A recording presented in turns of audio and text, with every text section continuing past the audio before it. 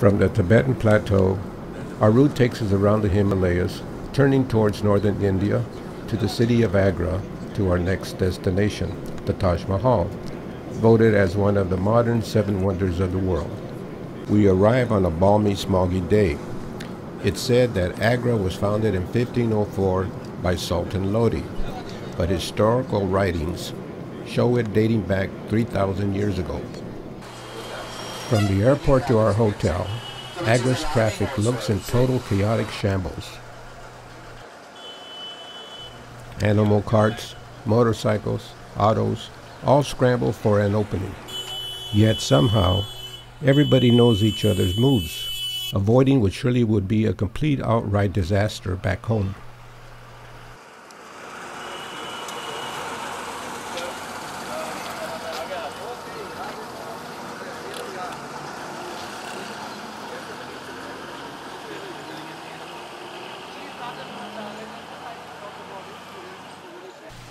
At the hotel, we're greeted by the lovely hostess Sabrina, pointing to the magnificent balcony view of the Taj Mahal.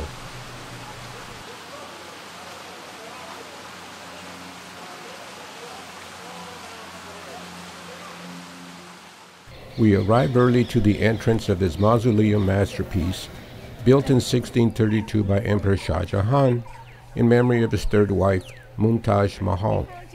The emperor was grief-stricken when Mumtaz died giving birth to their 14th child. The relationship has come to be viewed as a true love story. Taj is the Persian word for crown, and Mahal is Mumtaz's family name, giving reference to her being royalty and in her honor. The Taj Mahal's architecture is of Persian origin and constructed mainly of white marble. Visitors worldwide come to share and experience this spectacular complex in their own way, but most want a photo of themselves with the Taj Mahal as a background.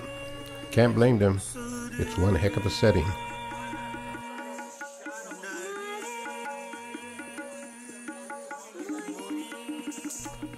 With over 2 million annual visitors, booties are required to protect and lessen damage to the marble flooring.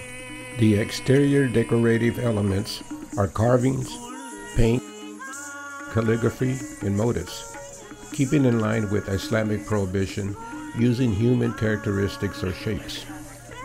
The central focus of the mausoleum is, of course, the two cenotaphs of Shah Jahan and Mumtaz Mahal. Their actual tombs are in the underground crypt below. Leaving this wonder of the world, we visit another mausoleum, sometimes called the Baby Taj Mahal. And again, we were required to wear protective booties. It was commissioned about 10 years before the Taj Mahal, around 1622, by Nur Jahan, for her father Mirza Jahayas Beg and grandfather to Mumtaz Mahal. Although the area of the complex is of moderate size, the grounds are meticulously kept well-groomed by local elderly employees.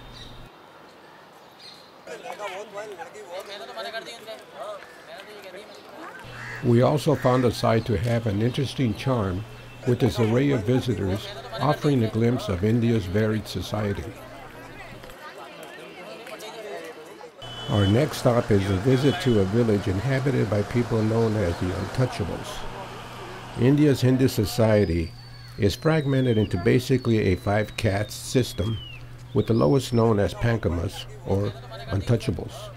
Since individuals cannot change their caste affiliation, the entire family belongs to that certain caste from generation to generation. Indians are always conscious of social order and their status relative to other people, be they family, friends, or strangers. The sari is the national dress of Indian women. It can be worn in different ways, and it denotes the status, age, occupation, region, and religion of a woman. It is more than 5,000 years old. As we continued strolling through the narrow walkways, we discovered a community with hard-working people. Their warmth and friendliness made us all feel welcome.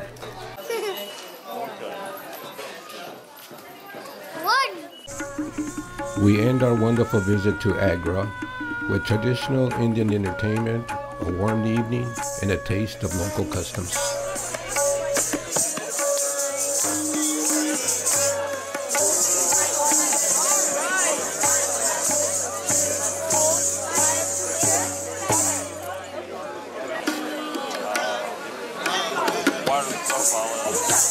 You cannot wash it for an hour, and then it will wear off within about 2 weeks. Oh yeah. For here it does.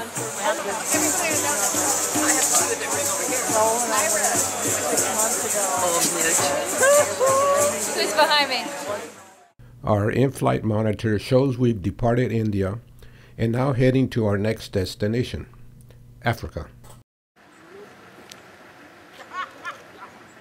Arriving at Kilimanjaro Airport, we're greeted by guides who transfer us to smaller aircrafts that fly to Lake Manyara Airport, closest airstrip to our lodge on the rim of the Ngorongoro Crater. At the lodge, no one is allowed to walk the grounds without a Maasai warrior due to elephants and water buffaloes frequently passing through. Checking in and checking out of the crater is mandatory. All visitors must be out by nightfall. This includes local Maasai allowed to graze their herds during the day.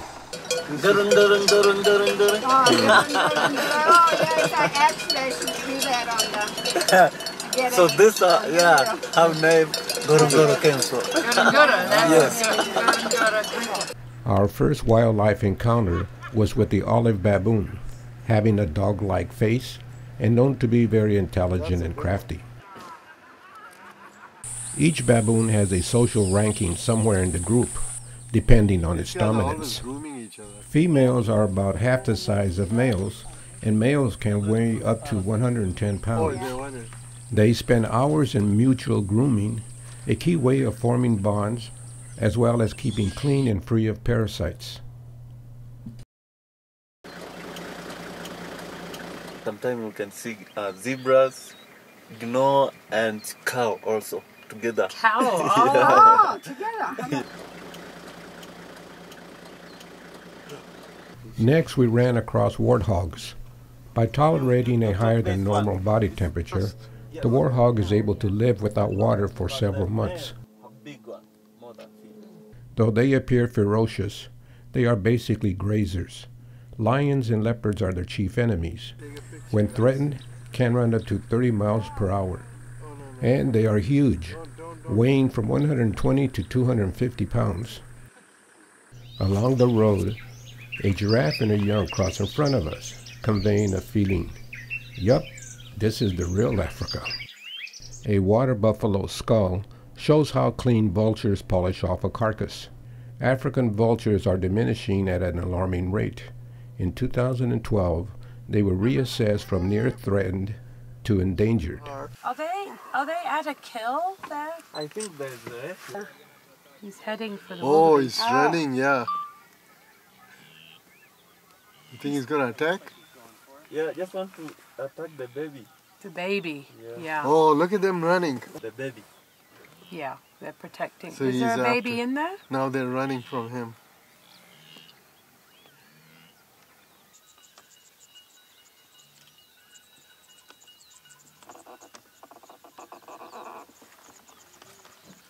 Looking for a kill, but can't find the right. He wants a baby. Yeah, can't find the big ones.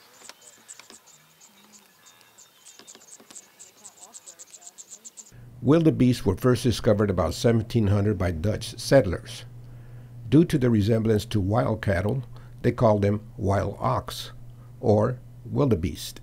Some East African wildebeests have a long-distance migration, timed to coincide with annual rainfall and grass growth.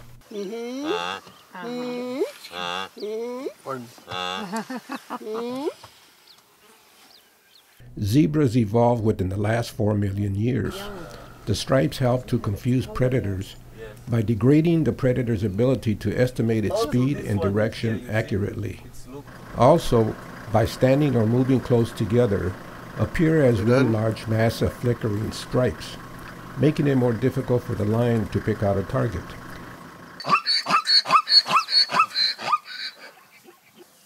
Is that a warning sound that he was making? Yeah. Yeah. It's a warning. Sometimes also when they see lion, they can make noise. Okay. Gazelles are small antelopes, long appreciated for their elegance. Unlike other animals, are not affected by the Earth's gravitational pull. Instead, they feel the effects of the moon's gravity, which is why they can run and prance with such grace, and are able to run at speeds as high as 60 miles per hour. The hippopotamus is semi-aquatic, meaning it spends much of its time in the water, leaving only to feed. DNA and fossil records in Africa shows they evolved about 16 million years ago, and their closest living relatives are whales, dolphins, and porpoises. Hippos are very aggressive towards humans, whom they commonly attack whether in boats or on land, with no apparent provocation.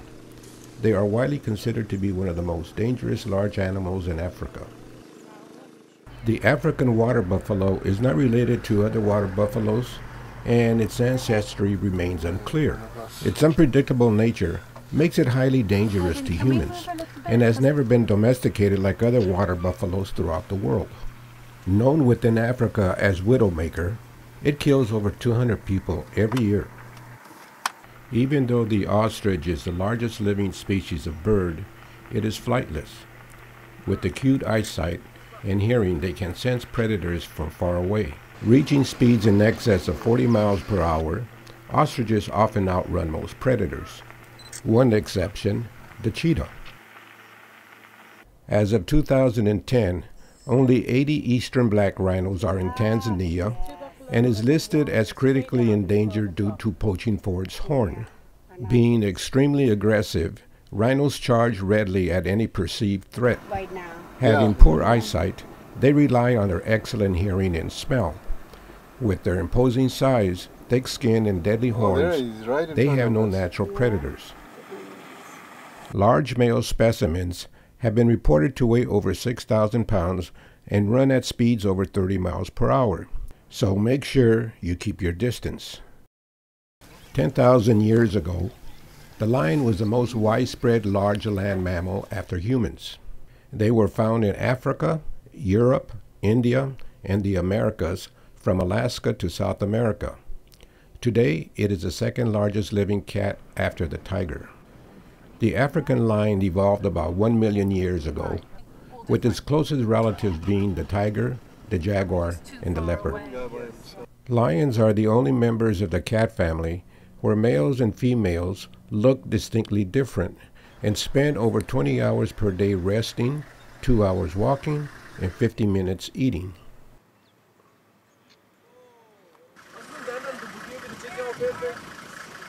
Amazing time. Besides humans, the African crocodile is the only predator that singly can threaten a lion. Crocodiles have been known to kill lions entering waterways, while the reverse is true for crocodiles venturing onto land. Meanwhile, zebras keep a constant watch of lions' movements, for good reason. Our wildlife excursion ends at a Maasai community where Maasais welcome visits to their village to experience their culture, traditions, and lifestyle.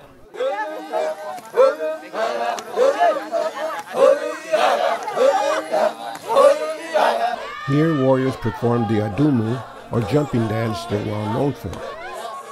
A circle is formed, and one or two will enter to begin jumping. Group members will raise the pitch of their voices based on the height of the jump. The Tanzanian government has encouraged the Maasai to abandon their semi-nomadic lifestyle. However, international development organizations claim that the lifestyle of the Maasai should be embraced as a response to climate change because of their ability to farm in deserts and scrublands. They are also internationally known for their beautiful, intricate jewelry.